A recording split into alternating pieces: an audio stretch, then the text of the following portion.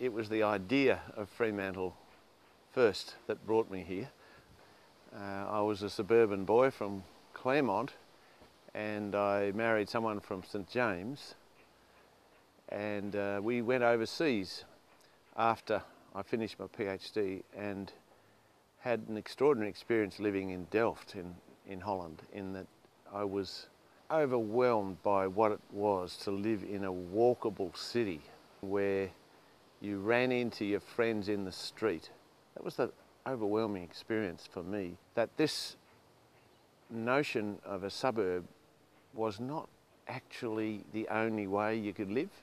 At the end of that time, and I had a year in California in between, which just confirmed we didn't want to go back to a suburb, we said, well, where is there in Australia, or in Perth, that is like this? There's like a European city. And we said, probably Fremantle, because it was something that was sort of dirty. What it's meant by that is dense and mixed in use. It's not got the clean use of a suburb. Now at that stage, Fremantle was very, very depressed. So it wasn't hard to find places, but we really wanted to find an old place that we could do up.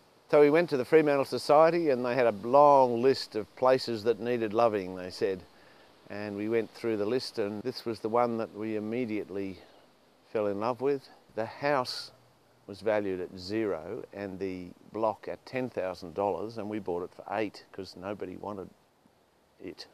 It had been empty, abandoned for 6 months. We were called the trendies. When the young people coming back to Fremantle, the trendies, and we would apparently just leave. Well, we didn't actually.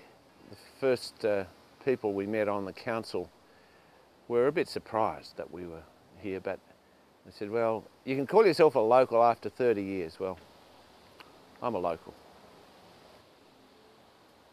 I was an academic and I had all the theories right, and I understood peak oil and I understood the importance of sustainable transport and sustainable cities, you know, way back in the 70s, but I didn't do anything about it. And then the Fremantle Society recognised that we were losing things in Fremantle in an attempt to try and break out of the economic depression that we were in. So the state government had come along and said, all right, we'll start by building you a beautiful new hospital. And their plans for Fremantle Hospital were to build the ugliest building imaginable. And they did. But we realised that it wasn't enough to just run individual campaigns. We actually had to take over the council. 1976, I was elected to the council. That was the first year we had the numbers. Up until that, there was only 3 Fremantle Society members. It was quite significant when we got the majority. It was, I could only say, similar time to Brad's time on the council, a whole new approach to life, and it invigorated the administration of the council enormously, and they welcomed it. So I did learn quite a bit about the politics of getting things done, which essentially is getting the numbers. If you haven't got the numbers, you don't win. It's not enough just to have ideas. But then in 1979, I was electrified. My political career took off because Sir Charles Court closed the Fremantle Railway down. My advice that I was given was, pick your issues. Don't take on the ones that you can't win. I didn't take that advice and we won. So that's a very valuable political lesson also. What seems impossible is not impossible if you get a group together and take on the establishment. I think understanding that the political system is entirely able to be taken on, changed, and that good things can be won, it's something you never get over. It was a very important transition part of the story for Fremantle, because during the 70s period on the council, we drew up big ideas about what we wanted in Fremantle, and we began the process of delivering them. But most of them were far too big to do. We just didn't have the budget. I remember following the America's Cup with great interest, because I knew that if we won it, this would come to Fremantle and we would have a chance to do things, that we would have the boost we needed. We basically decided on $400 million worth of private investment and $400 million of government investment in a very short period. And all the ideas about opening up the foreshore and fixing up the infrastructure and getting a fund together from John Dawkins, the federal member, who was also the treasurer at the time, that enabled the social side of things to be fixed in Fremantle, including things like restoring the town hall. The sustainability agenda began. 1987 was the Brundtland report, and we then had a philosophy that actually encased hope, and we attracted all these wonderful students like Brad Pettit, who came and joined us and began the journey of sustainability at that point. But those ideas remain quite inspirational for me, and the one about cities, that you need to reduce the footprint whilst improving the livability, just brought it all together in a way that summarised what I was on about. That's become the driving idea behind what we've been doing, and is really the fundamental idea behind the journey in Fremantle now, to demonstrate to the world that a small town can significantly reduce its footprint whilst becoming a far better place to live. And the only way you can do that is by getting good economic development, green economic development.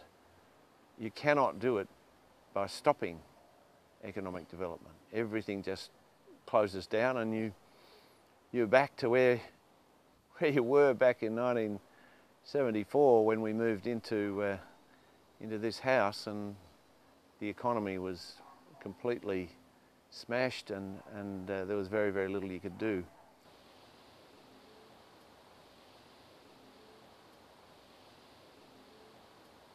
It wasn't as though we had a dream run in the 70s on the council, or in the railway issue, or in my times as heading up the sustainability strategy. So you learn to get a bit of a thick skin, but I never got a sense that the people of Fremantle were opposed to my ideas. Until the painful experiences of ING and Northport Quay came along. These are two big projects that were designed to build around the railway station. Next issue, which is the Northport Quay one, a set of islands to be built out of dredging spoil off the northern tip of the harbour. It was meant to be a zero carbon development. It was very painful because the majority of my friends left and saw that I obviously was being paid off by big money, and that clearly that's the only possible way they could understand why I would support such a stupid idea. Very hard to see that happening in your own community, and it remains a sore point, because the vast majority of people didn't want to talk about it. They just didn't want to look at you anymore. You know, I got sick. I had my brain operation in 2009, which at that point it was clear that stress brought on my hematoma. It caused it to continue to bleed, and that was part of it. And what I located most in my life was the stress generated from being in the local newspaper and generating a persona that was corrupt. The pro-development Green Council that we now have in many ways needed that negativity, the anti-forces of ING and NPQ to jump off and say, well, yeah, we do want to be green, but we also want to get good development. And they want to help define it themselves. Fremantle was always my life and soul, and the work that I did for Murdoch always had a Fremantle tinge to it. And I find it very exciting now to see 60 PhD students and a thriving centre. It's a terrific community, people really committed to each other, a lot of energy, and I think that it's now part of the story of Fremantle. It's also a part of Curtin University in a way that we would never have been able to do from a suburban campus. So part of your story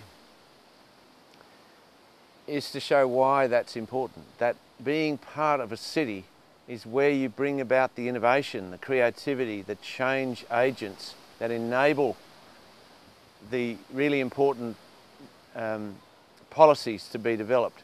It's a story that is really worth telling because it can translate, perhaps with not so much colour.